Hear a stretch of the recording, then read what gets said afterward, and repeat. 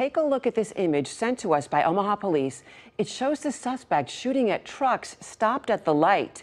KETV News Watch 7's Dave Roberts is live near 24th and Cuming.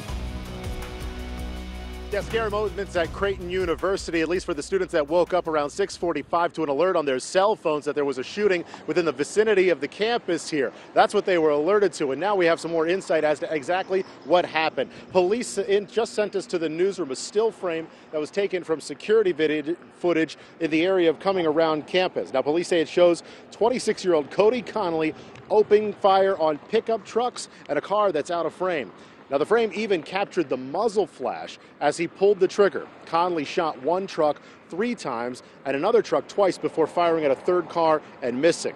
Now, when police arrived, they found him near 25th Plaza and Bird Street. He ran east onto the Creighton campus. When confronted by police, reports say Conley put a handgun to his head. Now, during the confrontation, Omaha police say 2 officers fired their gun. 26-year-old Austin Taylor, a 2-year veteran, and 43-year-old Aaron Anderson, a 12-year veteran of the force. Here's Omaha Police Deputy Chief David Baker. Responding officers observed this man westbound on Cuming, who eventually doubled back around, wound up on the west end of the Creighton campus. He was armed. Shots were fired.